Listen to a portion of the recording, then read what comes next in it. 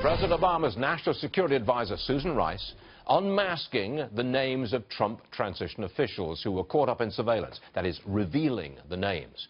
A source close to Rice making this statement to CNN early this morning. The idea that Ambassador Rice improperly sought the identities of Americans is false. There is nothing unusual about making these requests when serving as a senior national security official, whether Democrat or Republican.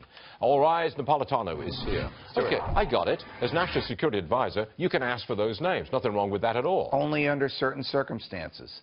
So if an American is incidentally or intentionally surveilled, that name is kept secret.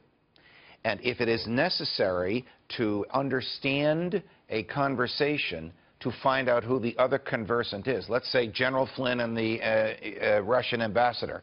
The White House only gets words. It says, American #1, Russian ambassador, American #1, Russian ambassador. If they need to know who American #1 is in order to understand the conversation, they can unmask for that limited purpose. Okay. They cannot unmask for any other purpose, political, curiosity, revenge, embarrassment.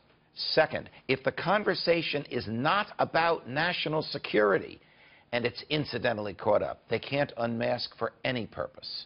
The unmasking constitutes, the improper unmasking constitutes espionage. Why espionage?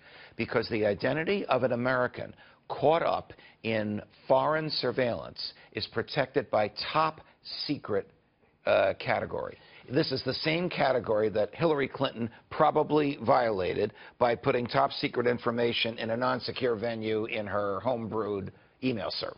See, this is the legalistic weeds, which I do my best to stay out of. I know, but it's important because the FBI should handle this, and the FBI should investigate whether or not Mrs. Rice committed espionage by improperly unmasking the names of Americans. You see, she only had such a lawyer. She only had one boss. Who would she go and say, hey, guess what Donald Trump and Paul Manafort were talking about the night before he gave his acceptance speech in Cleveland?